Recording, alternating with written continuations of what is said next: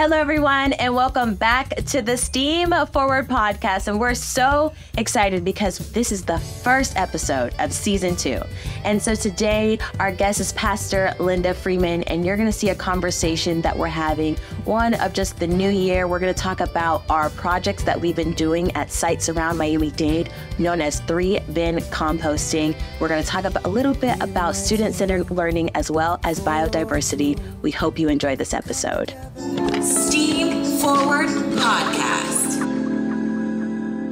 Well, welcome into season 2 of the STEAM Forward podcast. And I'm here with Pastor Linda. Hello. How you doing? I'm doing fantastic. I can't believe it. Season 2. Season 2. We're so excited. We got the brand new pictures before we walked in here. And so we're just in awe and excitement. So let's just dive into this conversation. And Okay, but wait.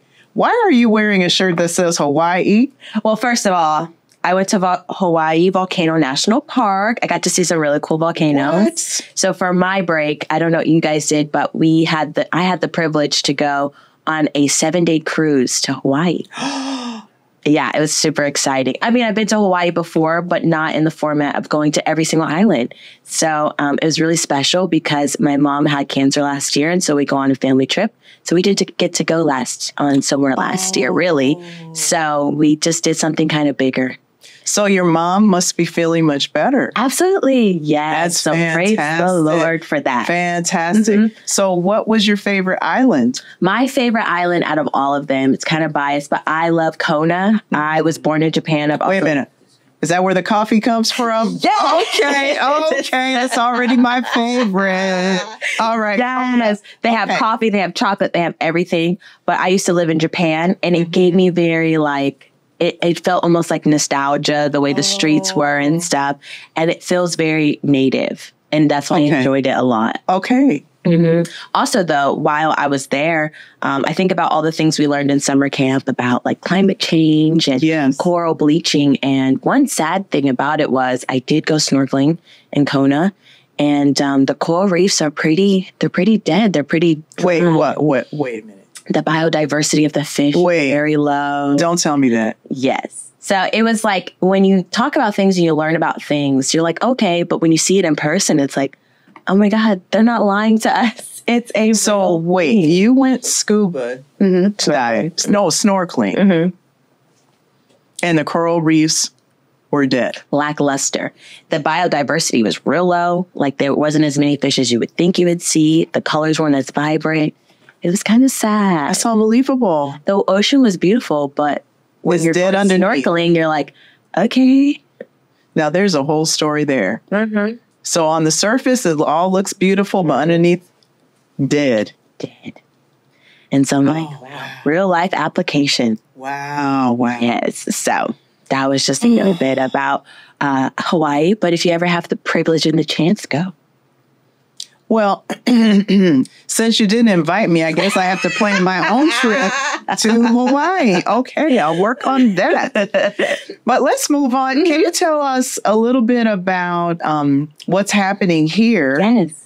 Right in town in terms of GEN2050 STEAM Module locally in Miami-Dade County. And the place I'd like you to talk to us about today is Ojus Elementary. Absolutely. So Ojus Elementary School, so we were able to get funding for a year-round model, right, for GEN2050. And so we've been working with Ojus Elementary School with Miss Espinoza and the principal, Miss Mejia. Dr. Mejia. I love her. They're so fantastic. And so we've been doing 3-bin composting. So if you're not aware about what 3-bin composting is it's 3 separate bins of compost, and every bin has its own stages. And basically, I always like to say there's magic in the compost because it's going to do what it has to do if you give it the right factors and ingredients to make the compost work. So wait, let's go back. So 3-bin composting, there's 3 bins, and they're all doing the same thing? Absolutely. How does that work? So the first bin is collecting your matter. So if you don't know much about composting is composed of green matter and brown matter. Okay. And so you want more brown than green. Green is basically the stuff you eat.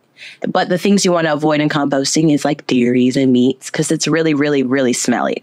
So we just do like natural, like fruits, vegetables, green leaves, things like that. And then you mix it with your brown matter.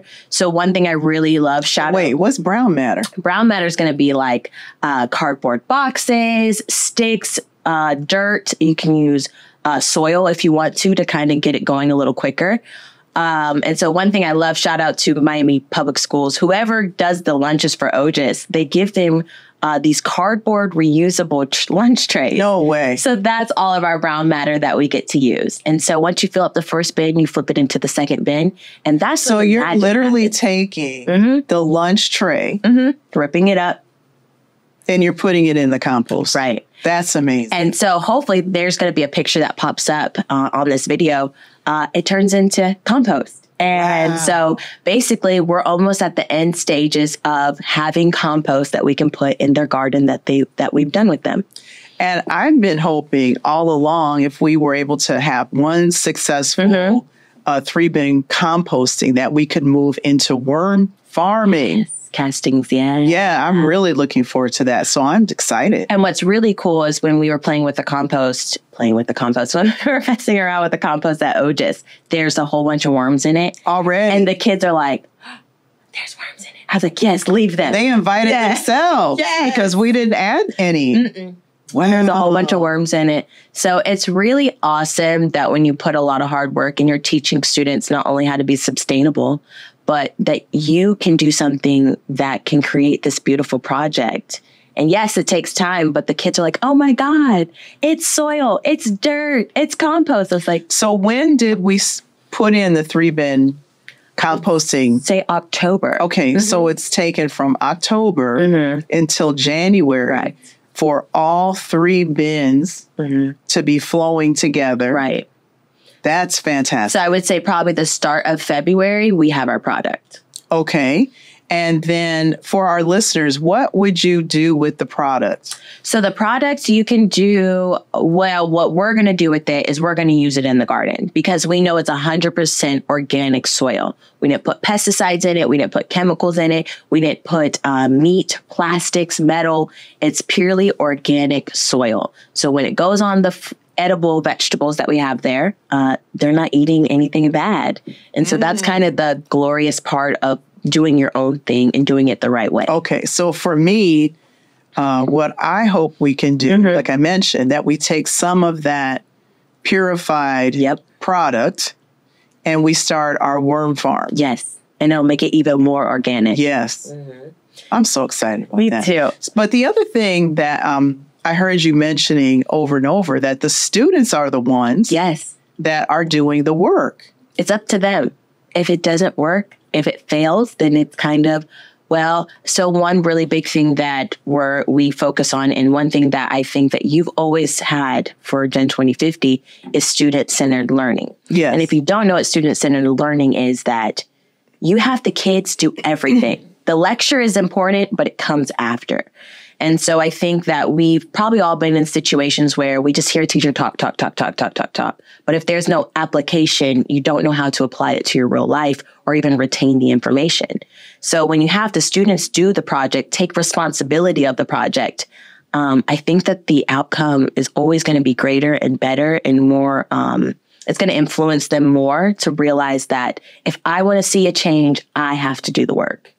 And so I think that that's really what Gen 2050 shows. Yes, I believe hands-on science learning in a student-centered strategy is so powerful because, as you said, the kids are doing the work that they're reading about and listening to the teacher talk about, what they take a quiz on and a test on, is everything they've put their hands, they become a part of it. Yeah. So it's easier for them to talk about it. And as you mentioned with the worms, you never told them to go look for worms. They were looking to see what was happening with their work. Right. And they observed the worms. Right. Just like their observations now are pollinators. They're like, the bees!